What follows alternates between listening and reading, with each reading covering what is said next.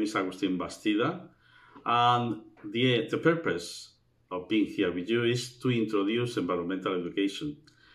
in all areas of life, but particularly in educational centers.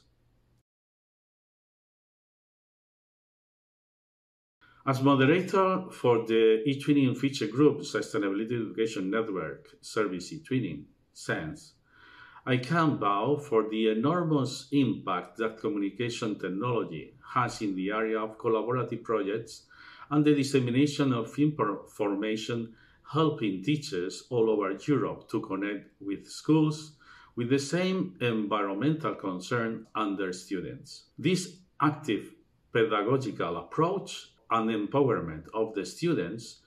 to seek solutions to their challenges posed by the teachers leads to an understanding of these principles at the local level and allows for better comprehension of the action needed to be taken at the global level. As the director of an environmental teacher training center run by the Regional Authority of Madrid,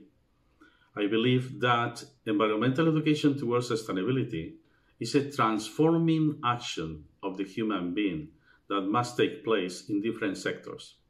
family, education, labor,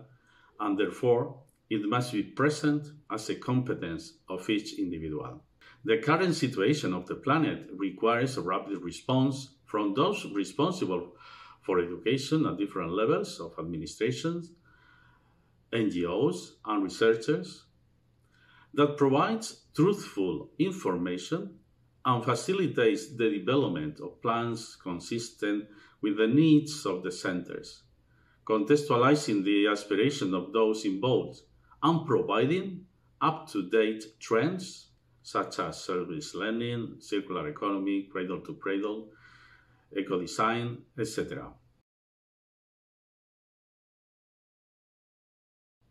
The paradigm shift of growth and welfare is a necessity at this time when the distances between countries are decreasing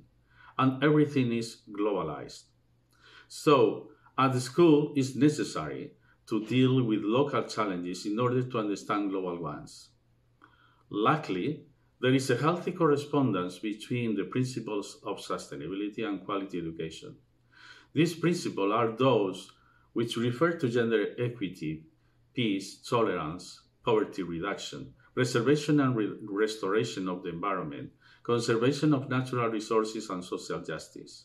Learning should be based on the interests and experiences of the students when programming and developing projects, and they should be directly involved that they can relate to the situation, carry out actions, and see results.